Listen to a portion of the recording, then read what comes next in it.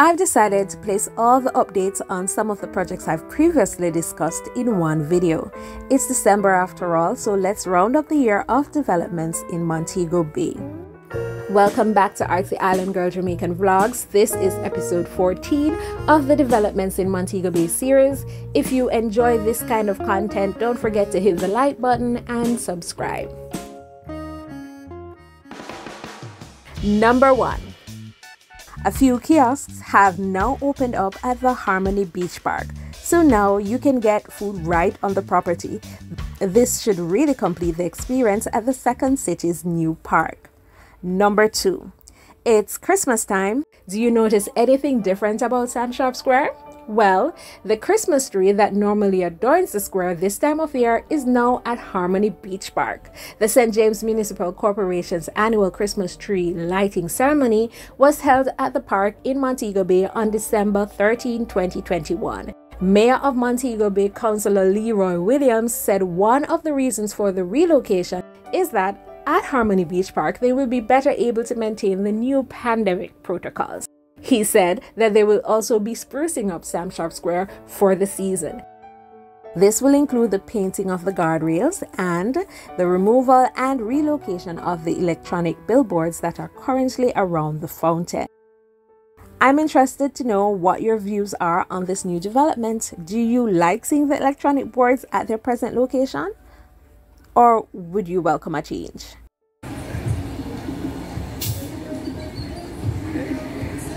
Number 3.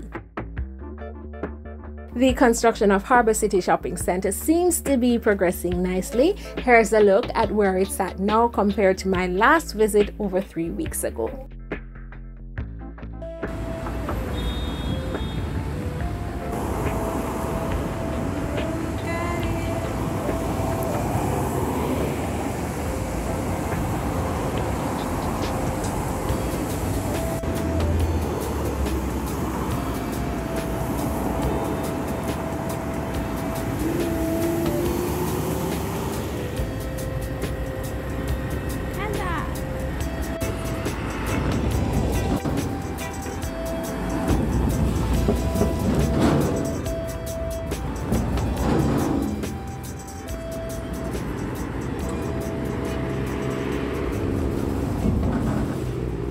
Number 4.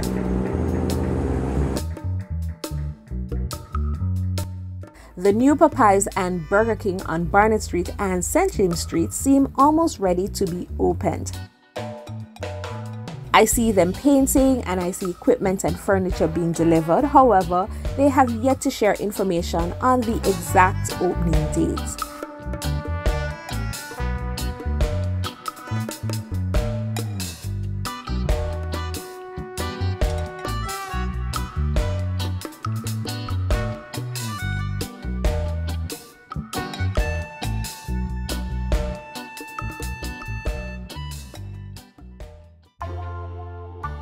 Number 5.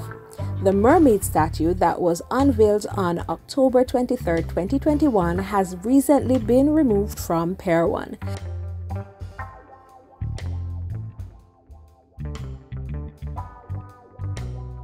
Since its unveiling, the statue has been getting a lot of attention from visitors who had a lot of questions about it and even took pictures with the statue. They also painted the statue with non-toxic paint to enhance its appearance.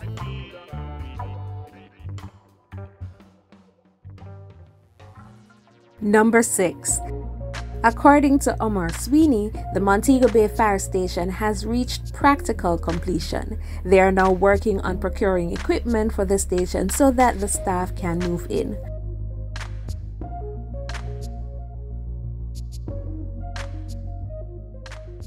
Number 7.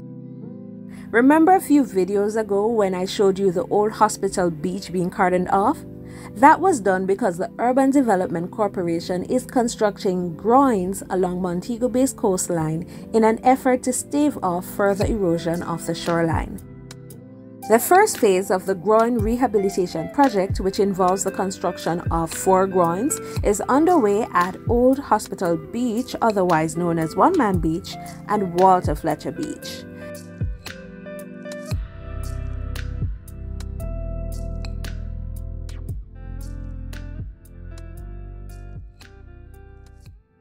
Number 8.